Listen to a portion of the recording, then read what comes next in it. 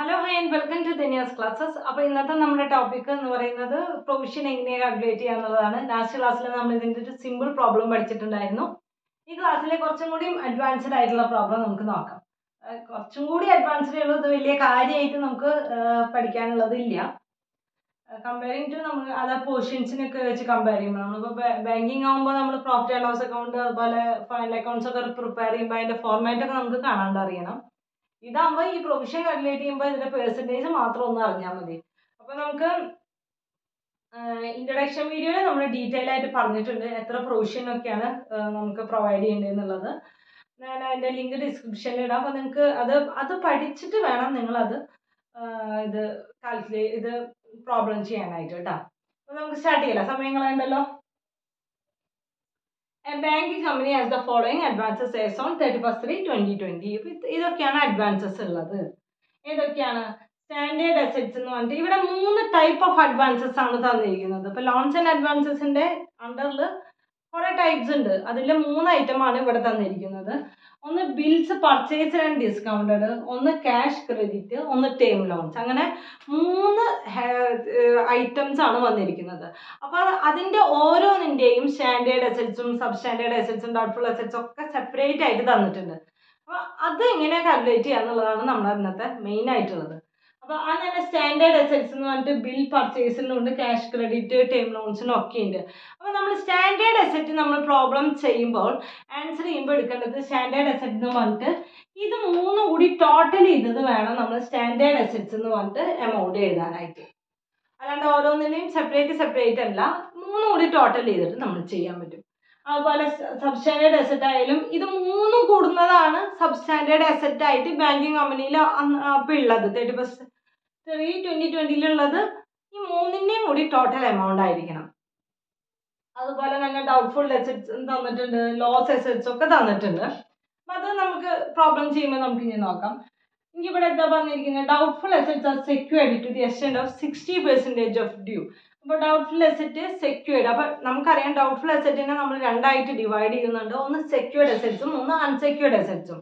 അപ്പൊ secured assets എന്ന് പറഞ്ഞാൽ എന്താണ്? നമ്മളിപ്പോൾ എന്തെങ്കിലും ലോൺ കൊടുക്കുമ്പോൾ അതിന് അഗൻസ്റ്റ് ആയിട്ട് സെക്യൂരിറ്റി മേടിക്കുകയാണെന്നുണ്ടെങ്കിൽ, ഒരു ലോൺ കൊടുക്കുമ്പോൾ ഇപ്പോൾ സെക്യൂരിറ്റി മേടിക്കാന്ന് പറഞ്ഞപ്പോൾ നമ്മൾ പറയാല്ലേ, നമ്മൾ അങ്ങനെ വീടിന്റെ ആധാരം ഒക്കെ നമ്മൾ സെക്യൂരിറ്റി ആയിട്ട് കൊടുക്കും അല്ലേ? അല്ലെങ്കിൽ ഒരു പ്രോപ്പർട്ടിയുടെ ആധാരമൊക്കെ അതൊക്കെ സെക്യൂരിറ്റി ആയിട്ട് കൊടുക്കുമ്പോൾ കിട്ടുന്ന ബാങ്കിങ് കമ്പനി ഇഷ്യൂ ചെയ്യുന്ന ലോണിനെയാണ് നമ്മൾ സെക്യൂർഡ് ലോൺ എന്ന് പറയാം. അൺസെക്യൂർഡ് അത് കഴിഞ്ഞാൽ സെക്യൂരിറ്റി ഒന്നും ഇല്ലാതെ കൊടുക്കുന്ന ലോണിനെയാണ് നമ്മൾ അൺസെക്യൂർഡ് ലോൺ എന്ന് പറയുക. ഓക്കെ, അപ്പൊ സെക്യൂർഡ് പോർഷൻ 60% ആണ്. അപ്പൊ നമുക്ക് മനസ്സിലായി അൺസെക്യൂർഡ് പോർഷൻ എന്ന് പറയുന്നത് ബാലൻസ് ഉള്ള 40%, അതായത് 100 - 60, 40% ആണ് അൺസെക്യൂർഡ് പോർഷൻ എന്ന് പറയാം. അൺസെക്യൂർഡ് പോർഷൻ എന്ന് പറഞ്ഞാൽ സെക്യൂരിറ്റി ഒന്നും മേടിക്കാതെ ബാങ്ക് പ്രൊവൈഡ് ചെയ്യുന്നതാണ്. അപ്പൊ അതിന് പ്രൊവിഷൻ എപ്പോഴും കൂടുതലായിരിക്കും, അതായത് 100% പ്രൊവിഷൻ ആണ് നമ്മൾ കൊടുക്കുക. ഓക്കെ, ഇനി പിന്നെ find out the amount of provision for advances. Okay, നമുക്ക് സ്റ്റാർട്ട് ചെയ്യാലേ. അപ്പൊ ആദ്യം തന്നെ നമ്മുടെ സ്റ്റാൻഡേർഡ് അസറ്റിന്റെ നമുക്ക് നോക്കാം. സ്റ്റാൻഡേർഡ് അസറ്റ്സ് എത്രയാണ്? സ്റ്റാൻഡേർഡ് അസറ്റ്സ് ഉള്ളത് ഇത് 3 കൂടി ടോട്ടൽ ചെയ്യുന്നതാണ് സ്റ്റാൻഡേർഡ് അസറ്റ്. ഓക്കെ, അപ്പൊ നമുക്ക് 15 lakh plus 65 lakh plus 70 lakh.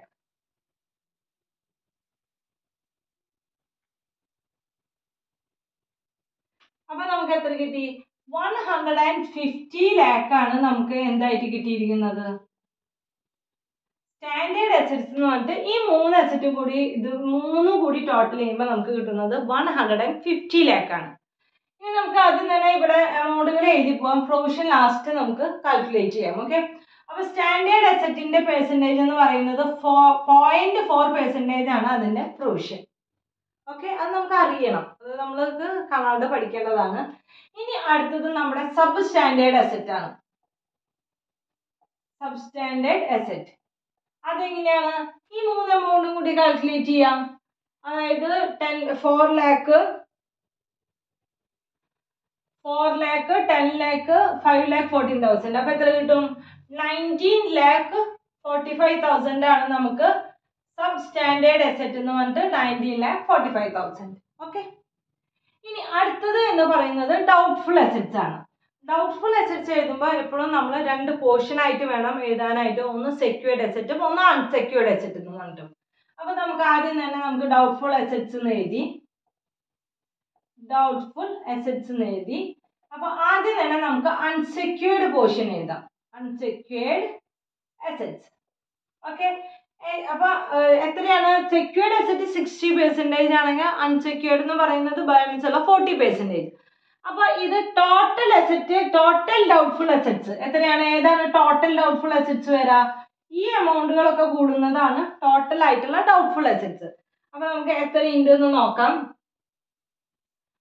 ഇത് എത്രയാണ്? 2,50,000.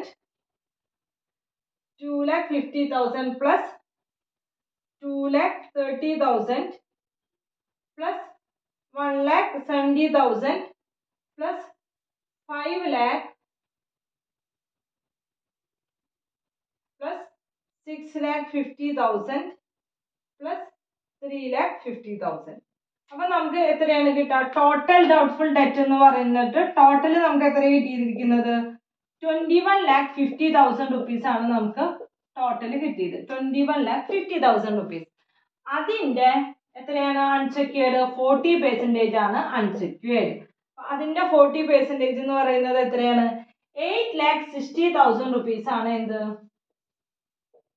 അൺസെക്യൂർഡ് ആയിട്ടുള്ളത്. 8,60,000 rupees. അപ്പൊ നമുക്ക് ഇവിടെ എഴുതാം അൺസെക്യൂർഡ് എന്ന് പറഞ്ഞിട്ട് 8,60,000 rupees ഇവിടെ എഴുതാം.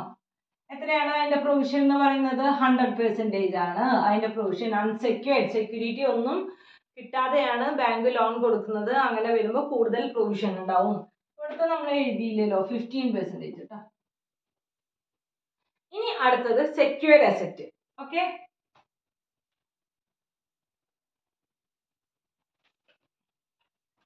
സെക്യൂർഡ് അസറ്റിനെ നമുക്ക് നോക്കാം.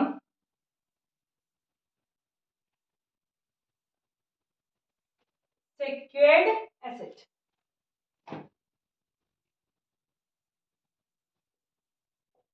സെക്യൂർഡ് അസറ്റിനെ എങ്ങനെയാണ്? 3 എണ്ണമായിട്ട് ഡിവൈഡ് ചെയ്യുന്നു.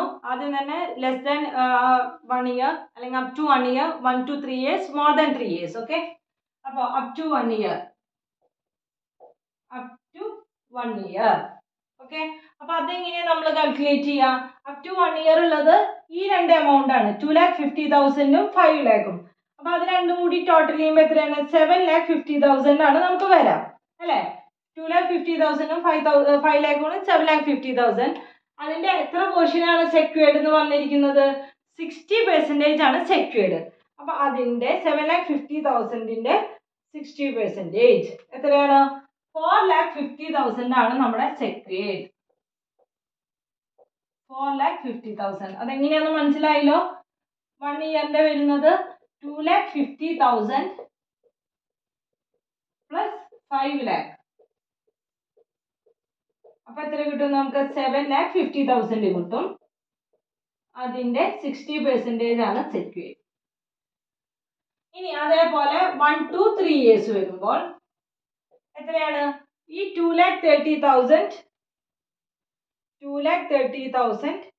പ്ലസ് 6,50,000. അപ്പൊ എത്ര കിട്ടും? 8,80,000 കിട്ടും. അതിന്റെ എത്ര പെർസെന്റേജ് ആണ്? 60%. അതായത് 8,80,000ന്റെ 60%. ഓക്കെ. അതിന്റെ 60% എന്ന് പറഞ്ഞു കഴിഞ്ഞാൽ 5,28,000. ഇനി അടുത്തത് മോർ ദാൻ 3 years. എത്രയാണ്? 1,70,000 പ്ലസ് 3,50,000. അപ്പൊ നമുക്ക് കിട്ടുന്നത് 5,20,000 ആണ് അതിന്റെ 60%. 3,12,000. ഓക്കെ. ഇങ്ങനെയാണ് നമ്മൾ എമൗണ്ട് കാൽക്കുലേറ്റ് ചെയ്ത് എഴുതുന്നത്. 2-3 ഐറ്റംസ് ലോൺസ് ആൻഡ് അഡ്വാൻസസിൽ ഉണ്ടെങ്കിൽ ഇങ്ങനെയാണ് നമ്മൾ കാൽക്കുലേറ്റ് ചെയ്ത് എഴുതേണ്ടത്.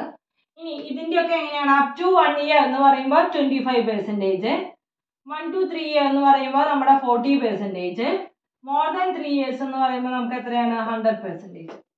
ഓക്കെ. ഇനി ഒരു ഐറ്റം കൂടി നമ്മുടെ കയ്യിൽ ഇനി ചെയ്യാനായിട്ടുള്ളൂ, ലോസ് അസറ്റ്സ് അല്ലേ. ലോസ് അസറ്റ്സ് എത്രയാണ് നമുക്കുള്ളത്? 50,000 2,20,000. അത് രണ്ടും കൂടി ടോട്ടൽ ചെയ്ത് കഴിഞ്ഞാൽ നമുക്ക് എത്ര കിട്ടും?